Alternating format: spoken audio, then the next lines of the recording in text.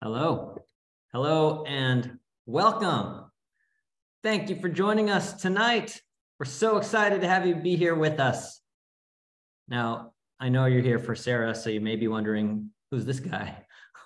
My name's Aaron. I am the executive director of the Jewish Federation of Southern Illinois, Southeast Missouri, and Western Kentucky. It's a long name. And I'm also the director at Camp Ben Frankel. And we're the organization that is running the event tonight.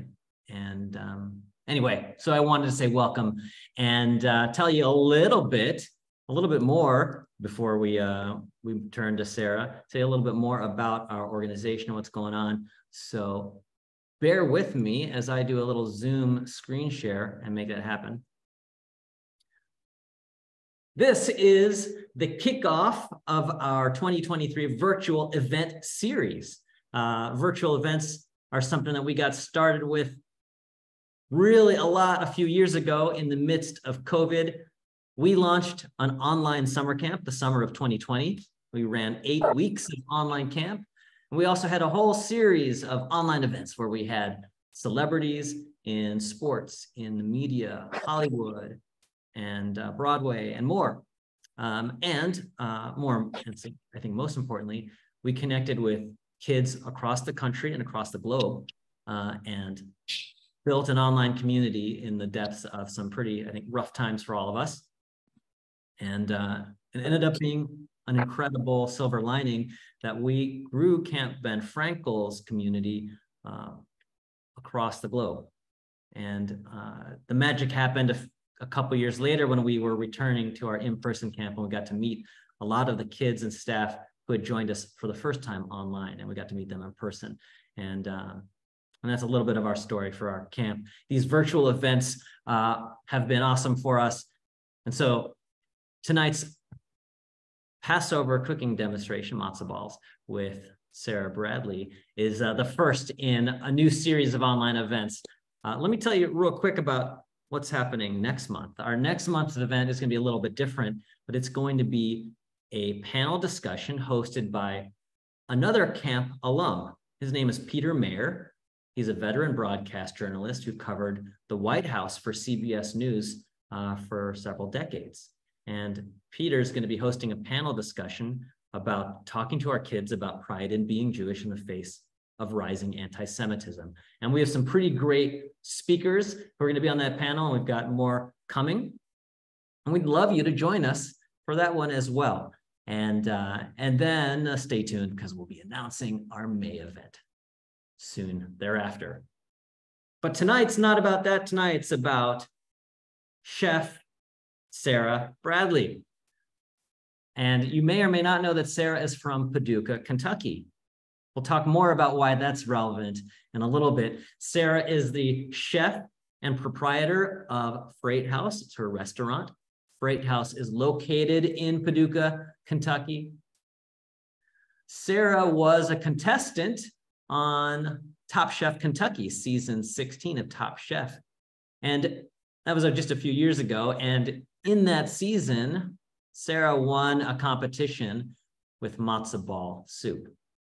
And that was episode 14, by the way, if you're keeping score. And so that got her some nice notoriety and also just helped to kind of spread the word on matzo ball soup, man. Right now, Sara is a contestant on season 20 of Top Chef World All-Stars. How cool is that? You can see Sara competing every Thursday night on Bravo. So tune in tomorrow. Check your local listings. What's pretty cool is if you've already watched, episodes 1 and 2 have aired already. And on episode 1, right out of the gate, Sara won the very first quickfire challenge. Again, how cool is that? Now, you may or may not know, Sarah's an alum of Camp Ben Frankel. Is anybody here interested in seeing a photo of Sara when she was a camper at camp? I mean, I'm assuming the response is yes. I can't see any of you. So let's look at the next slide, shall we? There's Sara. You can tell because there's a yellow arrow pointing to her. And and it looks much older than it is because that photo's in black and white, but this was the 90s, I promise. We actually had color film at that time. And Sarah, I think I see that we've got at least a couple other people from that photo here with us tonight. And I know that we've also pictured in that photo, we've got others who now send their kids to camp or volunteer with Camp and Frankel in other important ways. We're so excited that Sarah's chosen to come support Camp and Frankel tonight. It's really special. It's really an honor. Now, Sarah first came to camp in the 90s with her brother Joe and her sister Ellen. And as mentioned, Sarah is from Paducah, Kentucky, which is a small town. It's about an hour from camp. Our camp is located in southern Illinois. It's a couple hours from St. Louis. It's about a half day's drive from Chicago, for example. And let's talk a little bit about why small towns are connected to camp. Well, the camp was founded almost 75 years ago, and it was created to serve kids from small Jewish communities. That was part of the original intent of Camp Ben Frankel. Today, Camp Ben Frankel takes the spirit of that idea and has just kind of expanded on it to serve kids who are underserved otherwise, kids who need a Jewish place, kids who are looking for a welcoming, warm Jewish family. And so that might look like kids from a small town like Paducah, small Jewish community anyway, or it might look like kids from maybe an interfaith family, or maybe kids with a disability or a special need, or with an LGBTQ plus background, or lots of other reasons that a kid might feel like they are not connected to a Jewish community and in need of one. What's pretty cool is in this picture on the left, there's a picture of David in the green shirt with a hat on. David's mom was in that photo with Sarah. They were in the cabin together. And then on the right, also with a hat, is Nora. Nora's also from Kentucky, and she first heard about camp when she was eating at Freight House Restaurant. We're a small Jewish community. We're a small camp. We're a small family, and it's great to stay connected. Just a couple other things to know. We're pretty proud about this. This last summer, our parents voted or rated us the #1 Jewish camp in North America, according to parent satisfaction. So that's not too shabby. In fact, those ratings scaled across a lot of different categories, including the ones that you see pictured here. And somewhat surprising to us, that included things like sports activities. And we do love sports at camp, and we do a lot of sports at camp, but I was a little surprised to see us rated #1 in sports satisfaction, but also included some of our creative arts programs, which includes culinary arts and cooking. So maybe that's relevant, maybe not. You be the judge. Anyway, that's my way of saying that if you know someone who might be interested in camp, or maybe you've got a potential camper, if you send them to Camp Ben Frankel, they will go and end up on Top Chef. I promise. It will definitely happen. It might be 10, 20 years, but this is the pathway, folks. Or at least they can be on a camp program called Top Chef. That's maybe more likely. Who knows? Anyway, enough about that. Let me stop the share, because what you're here for and what's more important is that we're going to soon hand this over to Sarah Bradley, the Top Chef herself. Tonight, Sarah's going to demonstrate her matzah ball recipe. You'll see that demonstration. We'll put a couple of her cameras up so that you can see them. There we go. We've got one. And it'll be easy to view and monitor. At the end, we're going to have time for a Q&A, so you can pop questions in the chat. We'll have the chat open. A couple things to note is if you do have questions, what's totally okay is any questions related to Top Chef for anything that is already aired on TV. So if it happened and it's been televised, that's fair game. However, questions about something that's not yet been aired or televised, that's all out of bounds, so we won't be relaying any of those questions. Just keep that in mind. Anyway, oh, and I forgot to mention, you might be interested in the recipe from Sarah's matzo balls tonight. We will email those tomorrow to everyone who attended tonight. Anyway, that said, we're overjoyed to welcome Sara. So welcome, Sara Bradley. We're so excited to have you. We can turn my camera off and go over to Sara from here.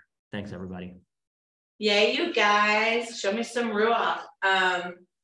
So I just want to start by saying we're going to jump into one thing really quick. I was going to get a little intro, but I don't think I need one because Erin's was so beautiful. You will hear them sometimes refer to me as Bradley because there were so many Saras in my cabin. We all went by our last name. It was a very popular name amongst girls my age. So I want to start really quick just by letting you know that the most important part of making a matzo ball, it's not the stock, it's not the broth. I mean, that is very important. It's the technique in making the matzo ball. So I'm going to do that first. And I've already got some pots going back here. Also, we are in the beautiful Temple, Israel, there is a thriving active temple in Paducah, Kentucky. We are in their kitchen tonight. So let's get right into making the matzo balls, because one of the things about matzo balls I like to think is like unleavened bread. What we've got like 8 minutes to cook it. It has to happen very fast. That is what I think is one of the most important parts of making a matzo ball. So number one, making it happen quickly. Number two, not compressing it too hard. And number three, what the stock or the broth looks like when you drop it in. So let's get with the first thing. Okay, so you can see up here, I kind of have like a little prep can. I'm here. So in this right here, I have 2 cups of matzo meal. You can either buy matzo meal or you could just grind up matzo. I think it's a really good way to use the matzo that you didn't eat, or when the matzo goes on sale at Kroger, you buy the stuff that wasn't eaten and you grind it up for next year. So I've got in here 2 cups of matzo. I'm gonna add a bunch of coarse ground black pepper. And one of the great things about this is, you guys, I don't ever buy pre-ground pepper. I always buy like whole peppercorns, put them in a grinder, and just by turning this knob on the top, if you loosen it, you're gonna get like really coarse ground black pepper. If you tighten it, you're gonna get a really fine pepper. And I like a coarse ground pepper. So I want about, half a teaspoon, 2 teaspoons of that. And it always has so much more flavor. And I usually toast the peppercorns before I put them in the grinder. The next thing we're gonna add is a little bit of ground fennel seed. Again, toast the fennel seed. And then it's probably my favorite of all the flavors. I know it's controversial, but it's like that licorice, anise flavor. I just think that it works so beautifully with all foods. And I think it especially works really well with matzo balls because we're gonna have harosis with it. So it's gonna have like walnuts, apples, red wine. This is gonna be perfect. So I'm gonna add about a teaspoon of that in there. Then what I would call the most Jewish of all the herbs, dill. I think that like I don't know, maybe it's manna, but I'm gonna go with its dill. So I do about 2 tablespoons of chopped dill, fresh dill. You guys use fresh herbs if you can. 2 tablespoons of chopped dill in there. That's it. Oh, and a big pinch of salt. Put a pinch of salt in there. So maybe a couple teaspoons, tablespoon. Go ahead and mix that up. You want to go ahead and mix the dry together to make sure that the baking powder is all incorporated throughout. Okay. Next, we're going to do 6 whole eggs. And if you read the back of the matzo ball, like if you get the Manischewitz matzo meal already made, this is not the same recipe on the back. I like a little more egg in mine. And I like a little more baking powder. I think it just becomes more fluffy. Go ahead and give those a little whisk.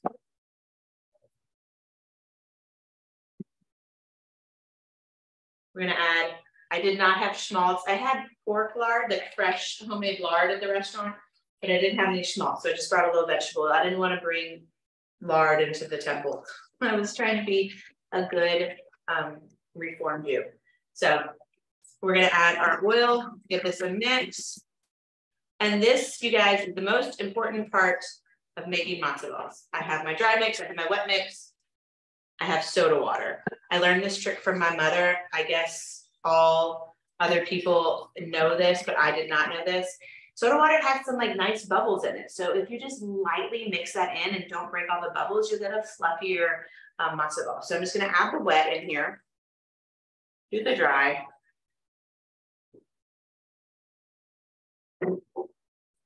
And I'm just gonna start to stir it. You are not going to overmix. Do not overmix here. I just start to go until it looks like it's maybe half to 2/3 the way incorporated. And that's when I start to add my soda water. So I'm gonna go with maybe, a couple ounces to start. Stir that in very gently. And I can still see, if you can't, I can still see there's like some dry parts to that. See kind of down on the bottom. So we need a little bit more. But one thing you don't want to do is you don't want to overhydrate here. And I've heard people be like, oh, I make my matzo balls and then let them sit in the fridge, for 30 minutes, 45 minutes. In my professional Top Chef opinion, plenty of salt, perfect. That's the worst thing you can do for a matzo ball. We want these matzo balls to hydrate in like our beautiful stock. And we don't want the matzo to hydrate because of the soda water or the egg or just sitting around. I feel like if you let them sit around, they will get really, really dense. So very quick. The other thing is we use baking powder. So baking powder is a leavener.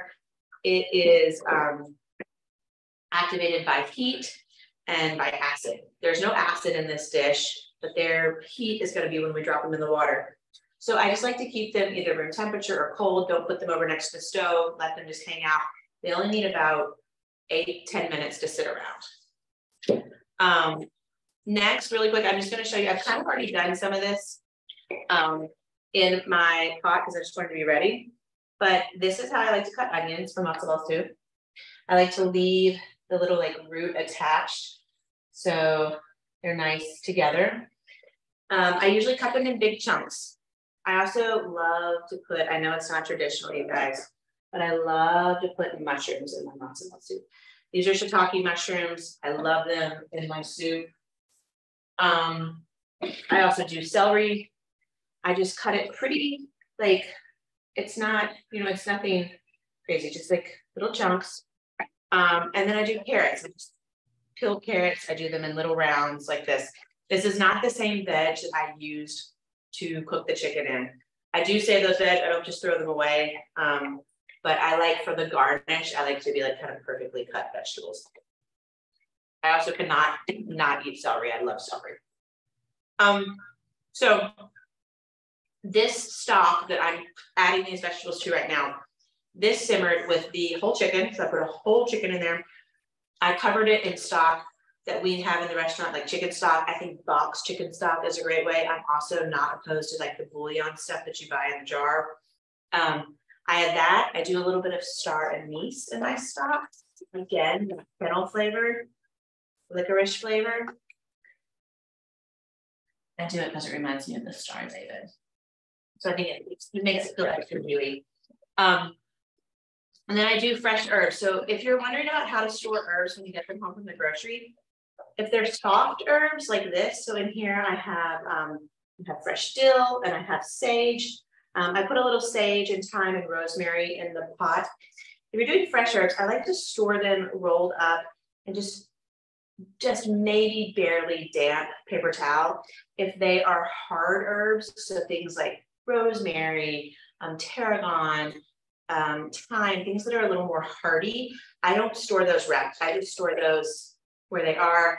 I put them all in a quart container, keep them sealed. These will stay good in your fridge for weeks. This is the way we do it at the restaurant.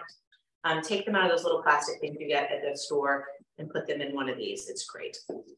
So cooked my chicken in the stock. Once it was done, I let the stock completely cool with the whole chicken in it. That is something that's super important for making a really moist chicken. Let that chicken cool and kind of reabsorb all of its juices. And then once it's cool enough, you can take it and pick it apart. So yeah, I've got a few more minutes on my matzo balls. Aaron, you got any questions coming in yet? I sure do. One of the questions here is, can you tell me a little bit about how you, like, where did these matzo ball recipes come from? Is everything from, you know, how much is from mom's suggestions, like the soda water, for example? Well, I mean, so growing up, we ate matzo ball in our household. We didn't just eat it on Passover. Like, it really was a celebration food. It was a feel-good food. It was a quick dinner food. Matzo ball can be done like right out of the box with the premix and everything very quickly.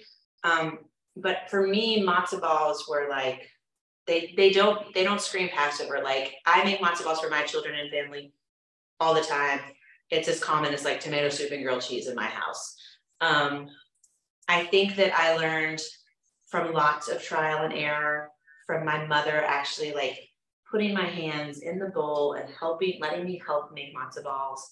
And by reading the back of the Manischewitz box, you know, like, there's nothing wrong in like reading a recipe that's already there and then just kind of tweaking it by adding fresh herbs and adding spices and adding things like that. But yeah, but you guys, this is it. This is it on the matzo balls. We don't need them to sit around much longer. They are good to go. One thing that I am going to do before I start rolling them, I always have to check my stock. And that stock needs to be moving. And when I say moving, I'm going to bring it over so you guys can see it a little bit better. I have a burner underneath here. It needs to be bubbling. You need that motion of that stock to like keep all the matzo balls from just floating to the bottom and sticking together. If it's not moving around, then, I saw a question pop up. It says, if you're looking for baking soda for Passover, it's really interesting because I think it's about the production of how the baking soda is used. Surprisingly, baking soda or baking powder is not considered a leavener when it's like for Passover. Like, I don't know how we get away with it, but as I've been told, you can use baking soda and baking powder for Passover. It's like a different type of leavening. It's not done because of time. It's like a chemical leavener. So if somebody knows better than me or I am wrong, please correct me. But okay, so matzo ball, about the size of a golf ball, right?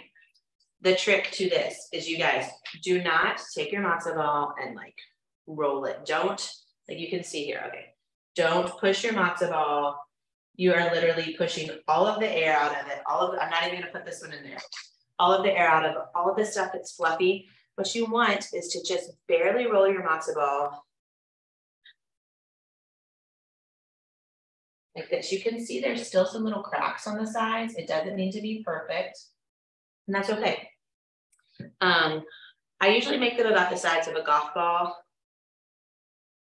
I might make these a little bigger just because, but again, I am not over rolling. And I actually see a little bit of dry parts in here, and that's okay because it's kind of like when you're making waffles or pancakes and you want them, it's okay to have a little bit of lump. They're going to continue to hydrate, and we're going to put them in a pot of liquid. So if there's some dry stuff in here, it's going to suck up flavor, and it's going to suck up that liquid, and it's going to be delicious. So we're going to roll them. I'm making them a little bigger than golf balls right now. I will be making the matzo balls for the Passover dinner at Temple Israel this year, along with my mother's brisket and her chopped liver. So good, so good. Aaron, you got anything else coming in while I'm just rolling these guys up?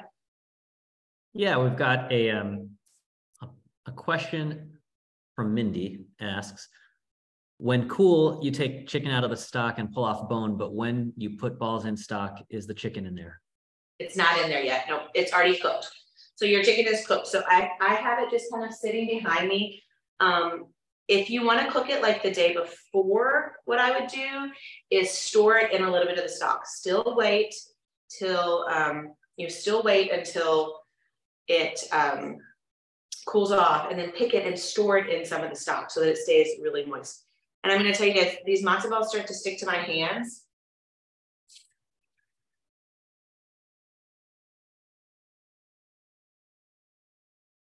Some people I've seen will do like a little bit of oil. I just like a little bit of water, just get your hands wet, and they come and it's right back off. And again, we're not over rolling these. Yeah, so the chicken comes out, it just hangs out. I like to cook the vegetables, and so we're fortifying again. But in my mind, the chicken's already cooked, so I don't need to cook it again, just put it in there. So we are not over rolling these, super important.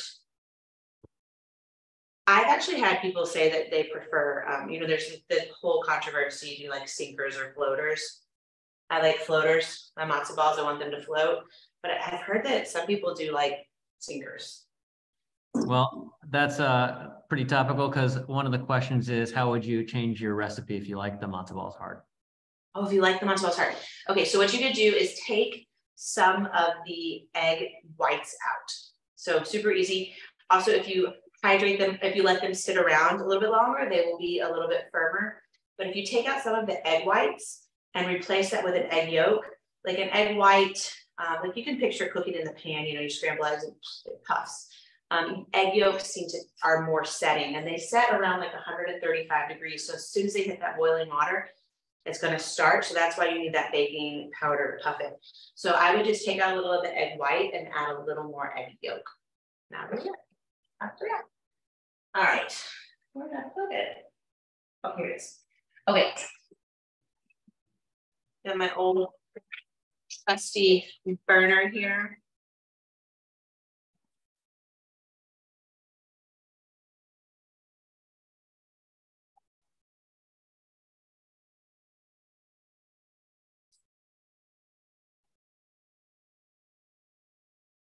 If you can see inside this pot,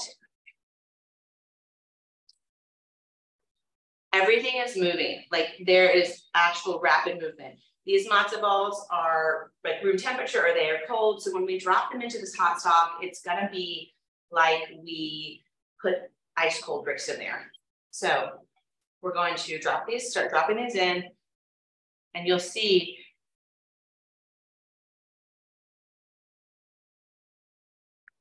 that immediately they're going to start floating. And if you don't have enough movement in the stock, whenever you put them in, they're going to go right to the bottom. You can always turn this down, but you need to have it really moving around. And like it can actually be at a rapid boil if you want to drop a whole bunch of them. And then when you drop them, it's going to cool it off, but it's all still moving around. And I also don't ever put more matzo balls in than will fill the whole top layer. Like I don't want some to cook underneath and some to cook on top. So if you have a plate that's about the size and you make the matzo balls, they need a little extra room because they're going to expand. This is a trick for you guys. I'm going to move our matzo balls here. You guys can watch them cook. So this is a little piece of parchment paper. So you guys, this is chef trick number 1. I can tell you, I get a fresh pot, I get a pot and I just get rid of the lid. I can't stand them, they're in the way, they're driving me crazy. So we're gonna take our rectangle here and fold it like this. And this is called a cartouche. This is the French term for, so you can see here now I folded it. Now I'm gonna fold it back. So it ends up looking like a little house. So if you see again, I've got the whole piece, fold one corner away, one corner away. And then you've got this little house. All you need to do is just keep this point and keep folding over. And I actually have a video on the internet that shows you how to do this, and you keep folding over. You keep folding over. And I'm going to find the halfway mark of my pot here. And I'm just going to give this a little tear. Maybe. I use my mouth. Not very strong, I guess. And I'm going to give a little tear in the middle. And what I end up with is a perfect circular lid that I will put on top of here. You need to cook your matzo balls covered, super important. There's also a hole in the middle. That's the reason I like that better than like just a lid. So what it does, I can turn my heat down a little bit. There's still a space for some of the steam and some of the heat to escape, but it's keeping the moisture right down on top of the matzo ball. And so you're not gonna get any like where they're dried out or they're not. But for me, this is like the only way I'll ever cook beans. I don't put a lid on, I put these on. This is like a perfect way to braise meat. You put that right down on top of it and you're gonna get perfect meat every time. It's called a cartouche. So I do have a video on how to make those. This is my trick. So we talked about making the matzo balls quickly, rolling them gently, and putting them in stock that is not gentle at all. Those are your 3 most important things about making the matzo balls. And then when you're done, and I've got some that are totally finished, the other thing is, when you see these that are done, they cook about 15 minutes, depending on how big they are. Don't just take them out of the pot. Chill out and relax. Maybe drink a glass of, you know, Mogen David or Manischewitz, and let the matzo balls stick. Let them stay and rest in the broth for a good 15 minutes. Turned off, just rest. That's when you can add your chicken back in. Your veggies will be cooked. You can adjust seasoning if you need to. But what that does and what makes that so beautiful is, here in a second, I'm going to pull one out and cut it open and let you guys see what the inside looks like. So this initial thing is to puff it and make it big. And then while we're simmering it, we're kind of setting all those albumin and all that yolk and everything from the egg. When we let it sit, that is whenever it's just like the chicken. It's going to absorb all those juices. That's what makes a really kind of soft, delicate matzo ball. So you have to give it a little rest. I wish you guys could eat these with me. I'm going to eat them, but I do know that I can see lots of questions coming in. So if you want to give me a few of them. Yeah, well, first of all, I can tell that you are blowing people away with the cartouche suggestion for starters. So we've got a fair number of questions that we've built up here. Something, and we'll get to those in just a second. Something that you and I were talking about a little bit, just kind of off the cuff, was just kind of what it was like for you as someone who identifies really proudly Jewish, you know, as coming from a small Jewish community in the South, you know, and going to a Jewish camp like Camp in Frankel. How did that in any way like influence or shape where you are today? You know, I think that growing up in Paducah, where there aren't a lot of Jewish kids my age, you don't really have any peers. You know, and there were a couple options for me. There was feel like I was different and maybe like I was an outsider. And I think that what camp taught me to do was to embrace being different and know that even though I'm not around a bunch of Jewish people every day, like maybe if you live in a big city, but it still is my identity. And I looked forward to those 3 weeks every summer where I spent, you know, hanging out with my friends. I mean, I really do.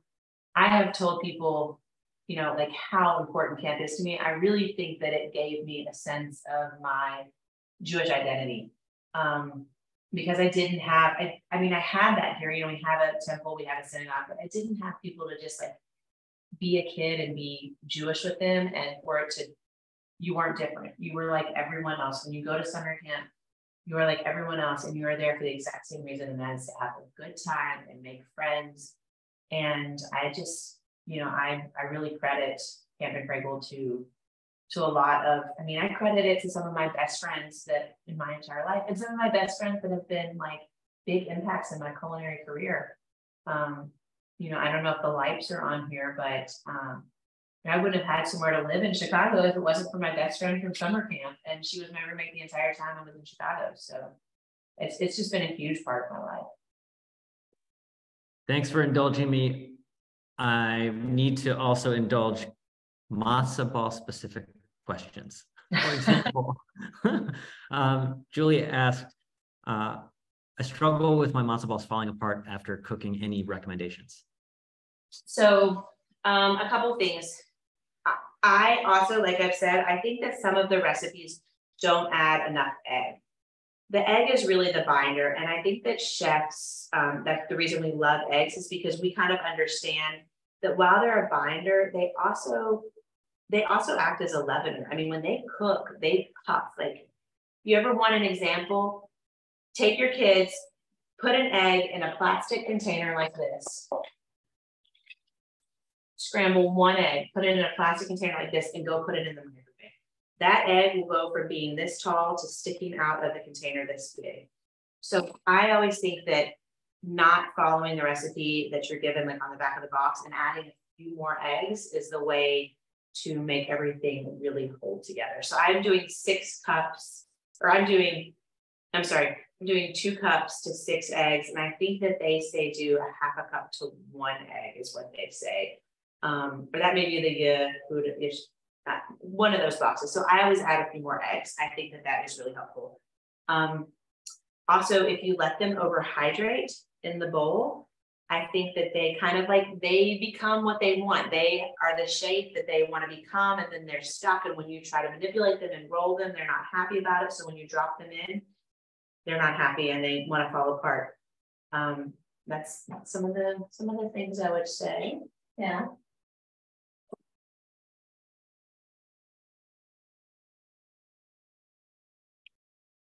Okay. I want to show you guys one of these really quick.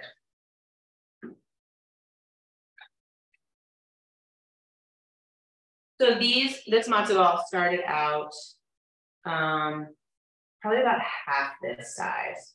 And here's where we are now, just a few minutes into cooking. I want to cut it open though, so you guys can see what the inside looks like.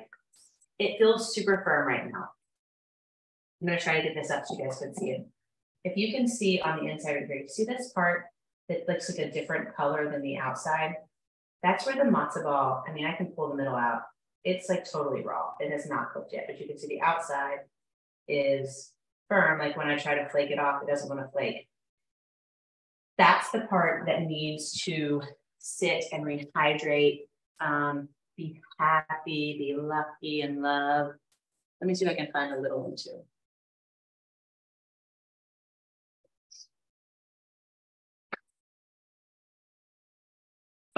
Okay, so this one, the little one,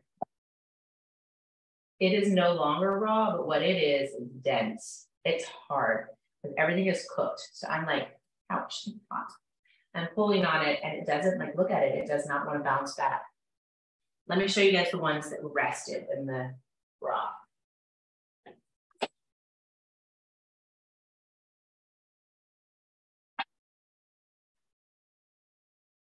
So got one here that rested in the broth. When I cut through it, it goes through like butter. And let me show you the difference, if you can see it. So this is the one that hasn't rested. This is the one that has. It's the same consistency all the way through. And this one has not rested. Look what happens when I squeeze it. Nothing. Look what happens when I squeeze this one.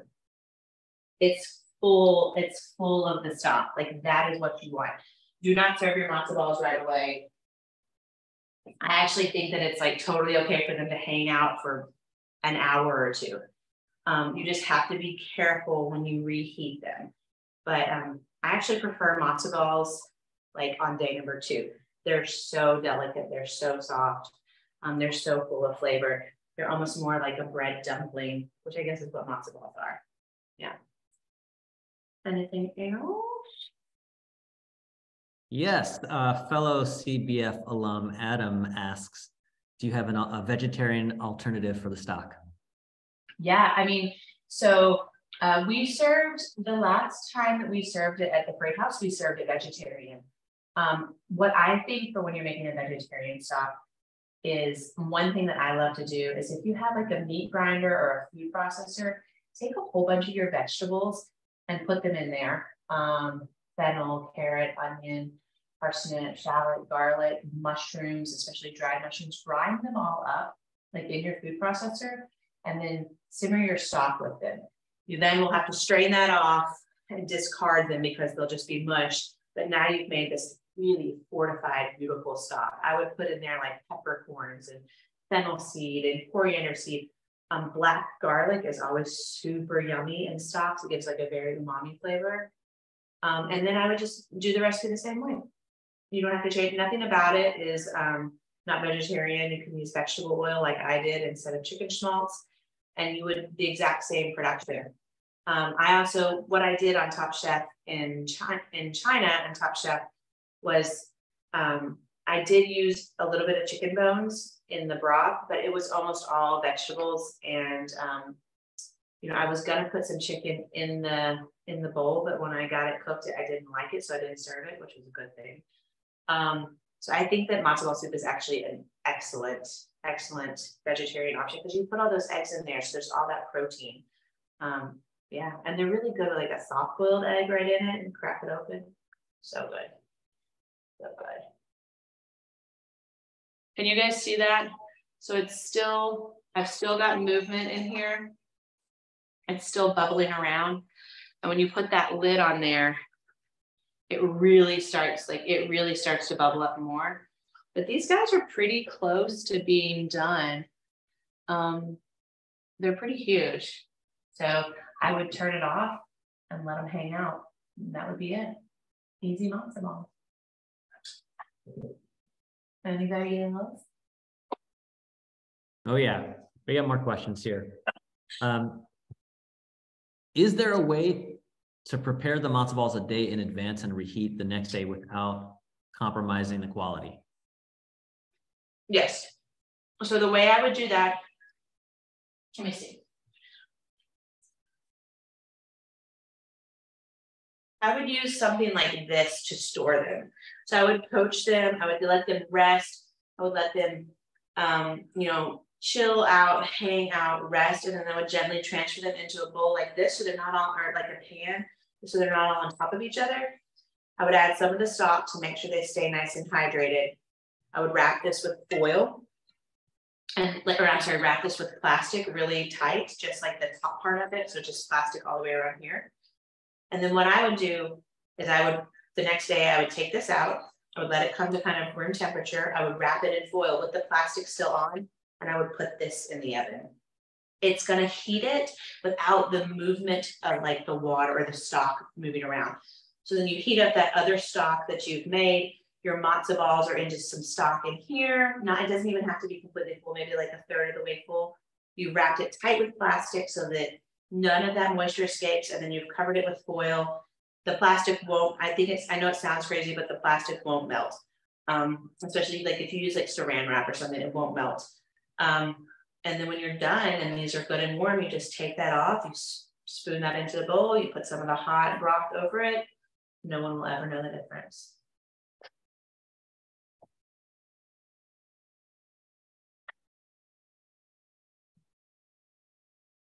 All right. What else you got?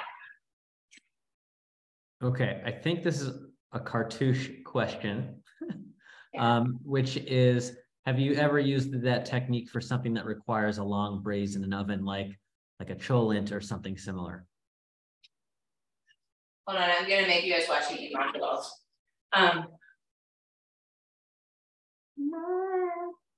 Yeah, so we do that technique for a lot of things. Like if we want to, sometimes if you want to braise something, say like lamb shank or brisket, and you want to get some color like on the top of it, a cartouche is a good way to make sure that not too much of the, nothing really evaporates, but a little bit of it stays out. And then you can always take that off like halfway through cooking, but you would do a cartouche and then you would have to wrap it in foil if you were going to braise it. But if you want your meat to get like really caramelized, then the cartouche is not what you want. But I use that a lot in like when you do like the big cast iron cooking or like the big enameled cast iron.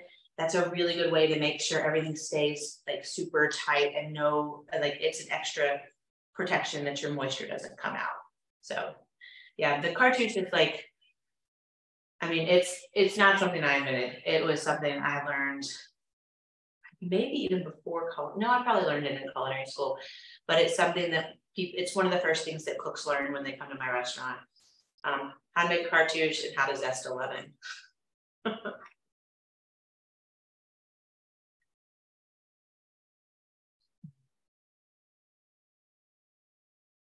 Matzo balls are one of the things that I have no self-control over.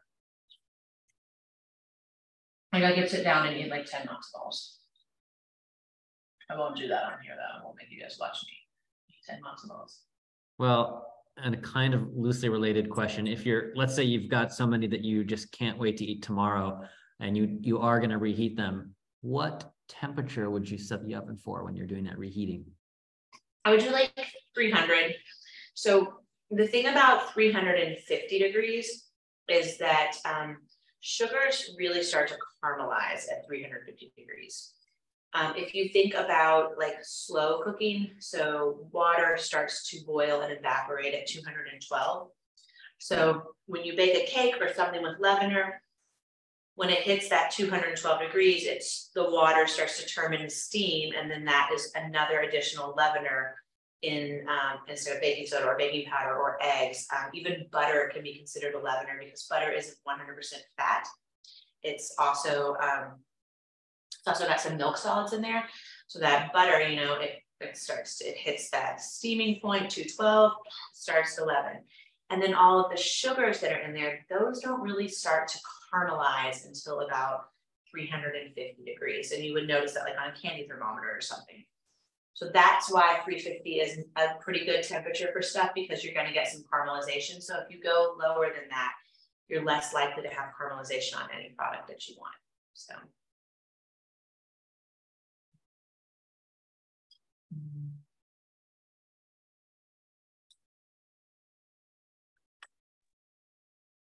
All right, we got another question here.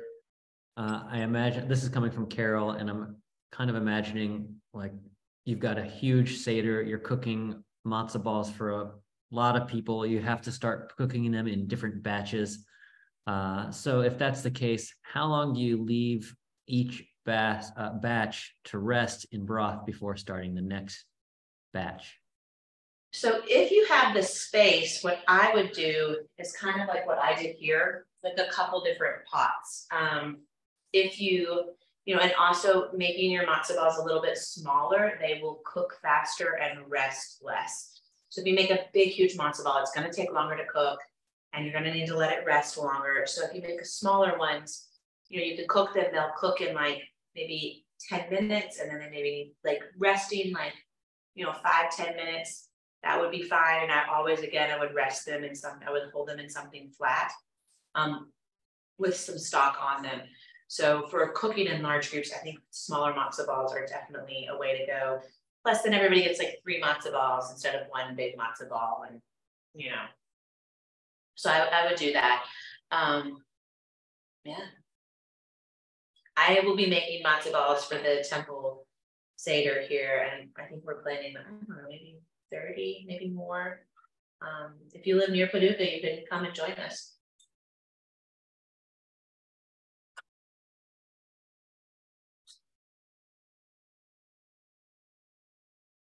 You got anything else? Oh yeah, this is a fun one. Okay, you're planning a party, Seder. You've got 1 open seat left. Who do you invite, Padma, Gail, or Tom? Oh, ooh. I think I go with Gail because she is a Jew.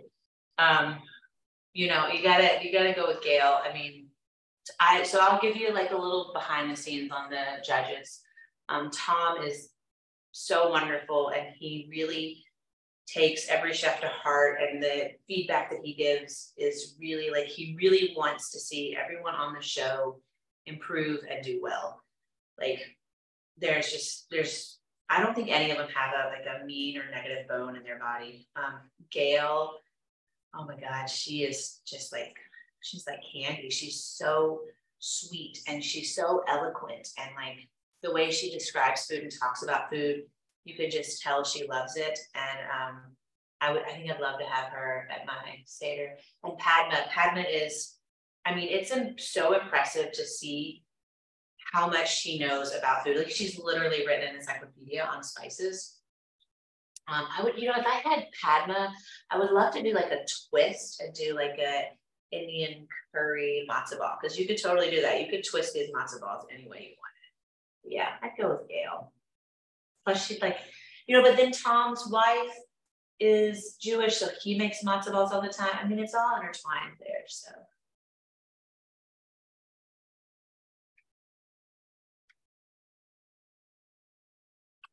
When I'm bored, I just take a bite of the matzo ball. Okay, while you're doing that, I just want to remind everybody that we have time for more questions. If you have Top Chef related questions, those can be about anything that's already aired, that's already been shown or televised. Those questions are okay. Out of bounds would be anything about something that has not yet aired. So while we wait for some more questions in the chat, we've got a few other queued up here. I just want to head back and share my screen. So bear with me, folks, while I move Sarah off the screen for a moment, just to mention that we have our next event in our virtual series coming up next month. And that's going to be about, as you can see here on the slide, talking to our kids about pride in being Jewish in the face of rising anti-Semitism. And we're really lucky to have some fantastic Camp Ben Frankel alumni like Sara. This next event is going to be moderated and hosted by Peter Mayer, another alum of Camp Ben Frankel. And Peter was the White House correspondent for CBS News for decades. And he's a veteran broadcast journalist, and he'll be moderating a panel discussion with some great speakers to talk to parents and grandparents about what it's like to help raise kids in these current times. So that's like this. That event's free. It's on Zoom, and it's open to anyone who wants to RSVP. I'll make sure that that RSVP link gets put into the chat. And also, if you're interested in the recipes shown by, or the recipe shown by Sara tonight, we'll be sending that out via email tomorrow. So stay tuned for that.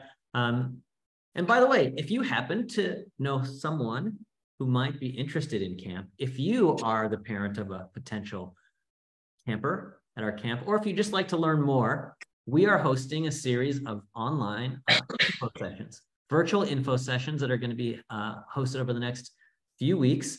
The next one's going to be a week from today at this very same time. So Wednesday, the 29th at the same time, 6 p.m. Central. You can meet me and our assistant director, Sara, and we'll tell you all about camp. We'll show you pictures and videos and so on. It's a great way to get to know our camp. Kids come from more than 25 states to Camp Ben Frankel. Pretty cool. There's no limits as long as campers are willing to travel. And we'll pick them up at the airport or meet them at the bus in St. Louis or Chicago. Anyway, one other thing I want to mention here is we're a small camp. Sara grew up at camp. And like Sara, there's a lot of other kids from small communities that come to our camp. There's a lot of kids who are in need of a welcoming Jewish environment. And we're a nonprofit. We have a scholarship fund. If you might be interested in helping to ensure that a kid can come to camp and that funds are available, donations are certainly welcome. And we'll put the link there in the chat too. Any donations made are fully tax deductible. We are a nonprofit charity, and those donations will go to our scholarship fund. So again, the link's in the chat. Oops, I forgot to advance to the next slide. And this was what I was supposed to do. Whoops. Anyway, there's the information on those info sessions. Okay. Anyway, I will now stop that screen share and we'll throw it back on over to, oh, looking at my notes, there was something else I was supposed to say. I'm so sorry. One last thing. Sorry, folks, which is we're currently booking presentations about Camp Ben Frankel to synagogues, Jewish day schools, Hebrew schools, or any other Jewish community groups. So if you happen to know someone that might be interested in having us come and present about camp, just let us know. Our contact information, you can find it also in the chat, or just reach out to us. And that's my final little item on my checklist here. Let's get back to the Top Chef, matzo ball, Sara Bradley stuff. And we've got some questions here queued up. One of those actually was a question suggested by Sara Bradley.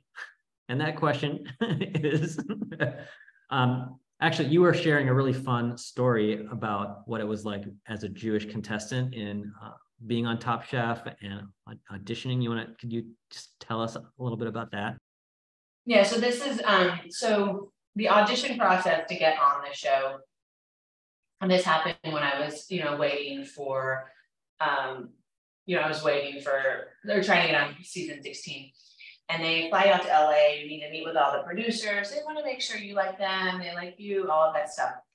And so I walk into this big room and I sit down And I'm like, hey, everybody, hey, y'all. And they're all like, okay, this kind of like loud girl comes in. And and it's, we got any Jews in the room? And they were like, they all looked at me like dead eye. And I was like, just want to tell y'all happy Passover, because it was on Passover in 2018. So that's how long this journey has been going on.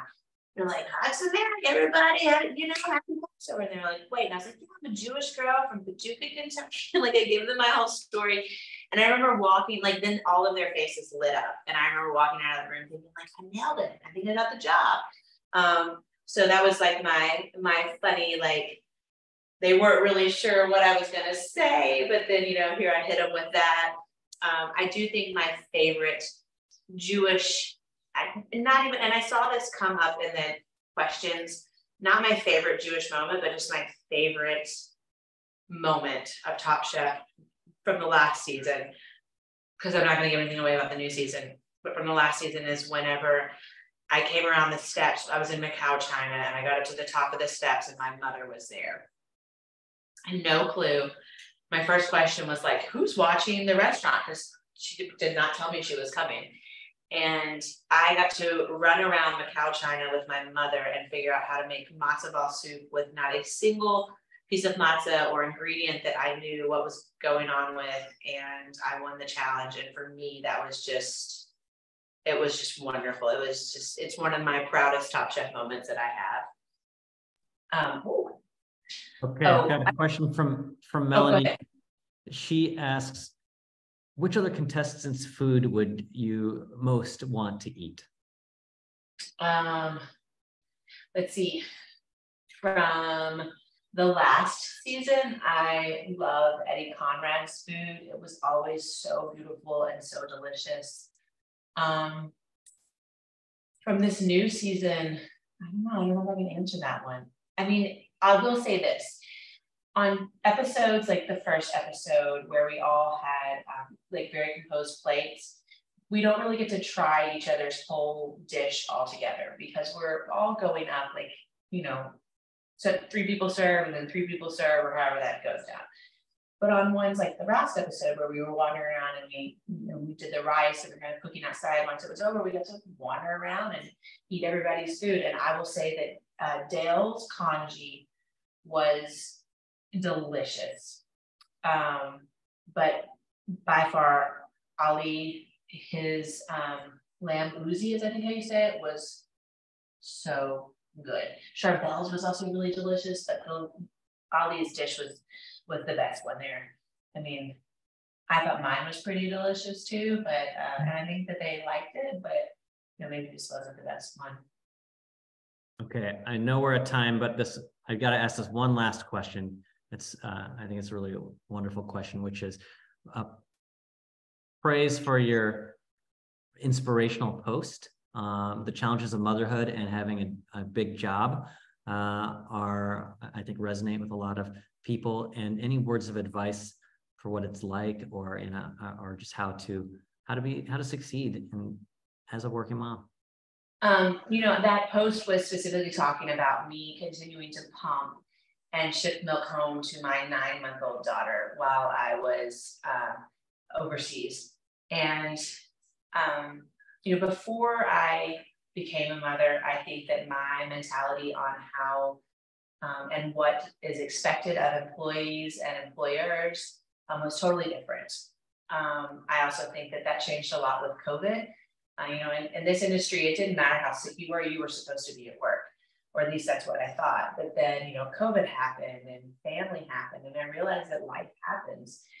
And I kind of just, with speaking with my husband and just deciding who I wanted to be as a mother, I decided that I wasn't going to make people decide between life happening and their job happening. And so it's been really important to me to show that you can be a pumping, breastfeeding, working chef in an industry that doesn't have, what we call banker hours. Like, I don't have a 9 to 5, I can do all of that and still have an amazing quality of life. So that it's important for me to show that there can be a work-life balance, because for so long in my career, I didn't think that I was going to ever get that. And after moving home to Paducah, I realized I could. And now I mean, it's becoming a mother has changed me to my core.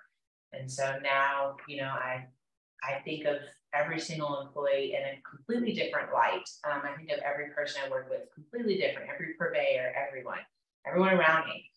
I also think of my parents and what I put them through in a completely different light. So yeah, it's been really great. And know that if you are a pumping or breastfeeding mother or formula feeding, any of those things, there's a lot of support out there for you if you want to work in this industry, and there wasn't until recently. So we are here for you. All right, and with that, I think we're just a little over. Thank you, everyone. Thank you, Sara, so much. And Chag Sameach, everybody. Have a wonderful upcoming Pesach. And take care. So glad that you could join us tonight. Yes, thanks.